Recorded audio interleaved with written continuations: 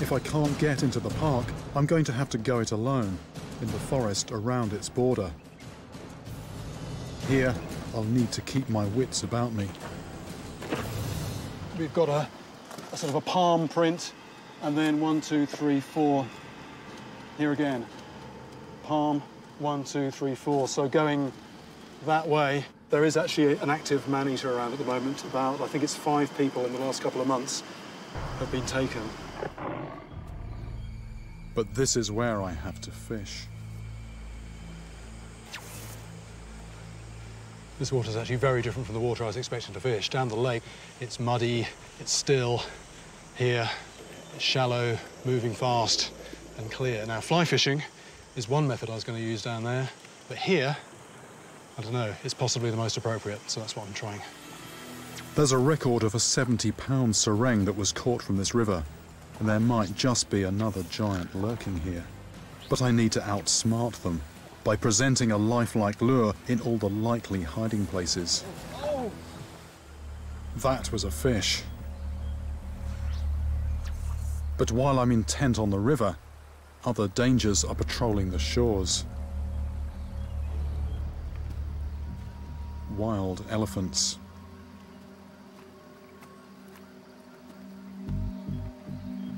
That's a couple of elephants that have just gone past behind here very quietly, very quickly. In India, elephants kill more than 400 people each year. I'll need to keep my distance. Don't really want to see them too close, and when I'm fishing I tend to be very much normally focused on what's in front of me, but here it's definitely a case that you need eyes in the back of your head. If this pair charged, they would be on top of me in seconds.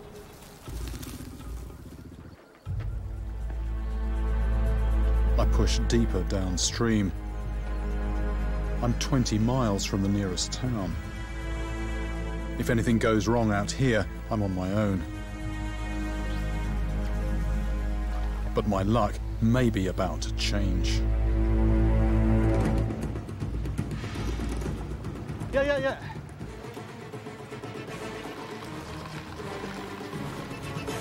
Still there? Yes, it's still there. I can feel it. It's off. Ah! And I think tactically I should have just let that fish clear the rapid. It's not going to, there's no danger in that rapid. Just clear to the quiet water down below. Then I can make my way calmly down and land it. But mixed feelings. I'd normally say that was just poor judgment. But could it be more of the bad luck the sereng is supposed to bring? I try to apply some clarity of thought. I've spooked my fish in the run, so I turn my attention to the pool below. But I'm tired and starting to lose my focus. There's definitely something on the bait. Definitely something on it. Here we go. It's a strange take, this. Come on. Wonder if we take it properly. But whatever's playing with my bait has snagged the line around something on the bottom. There may still be a fish interested, so I need to handle this carefully. I've got the line caught up. I want to free it using a bit of a dodge, which doesn't involve disturbing the water too much. The line's actually snagged, which is always a risk when you're fishing on the bottom with a lot of lead, where there's lots of loose boulders around.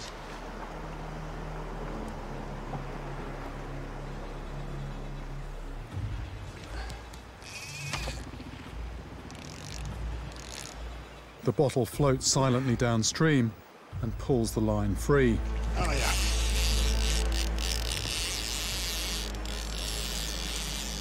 And I reel in an empty hook.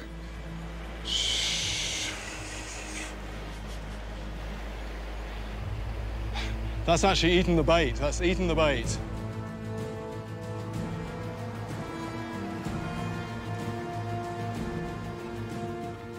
Whatever is down there has just got a free lunch. This is normally the sort of challenge I relish.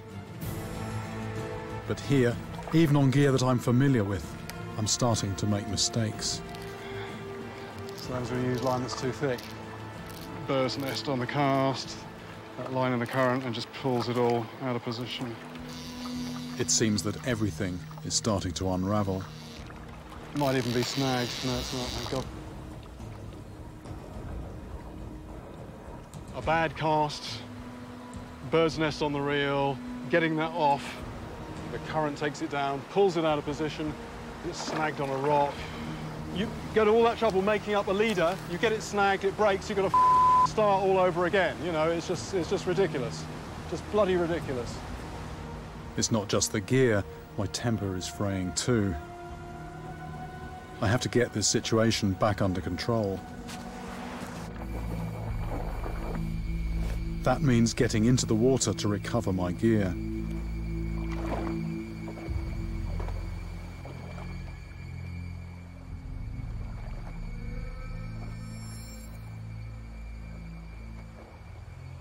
I'm putting my feet potentially very close to whatever is in there.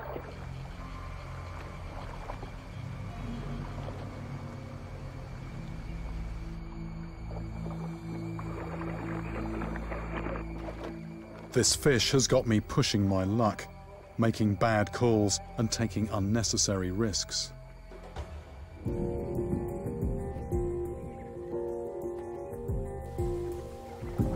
What's more, no fish is going to be hanging around after all that disturbance.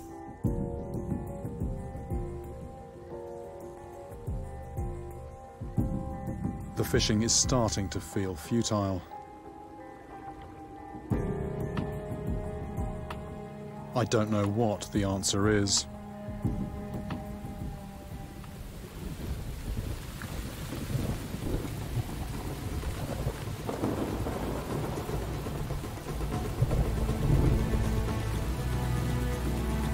Man-eating tigers, wild elephants, lost fish, snags, and now this.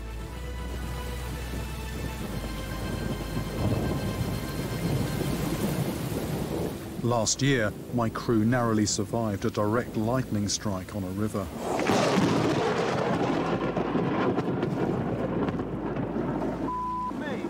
Our sound recorder has been hit, was actually struck on the head by that bolt of lightning. Chris, are you okay? Are you responding? Yeah. Right, we might need some first aid here. Let's go. Quick. I can't risk that happening again. Nothing's going on, lightning. The lightning's moving, asking to back off from the river for a little while. The annual monsoon storms have arrived unseasonably early. These rivers will soon be in full spate and unfishable.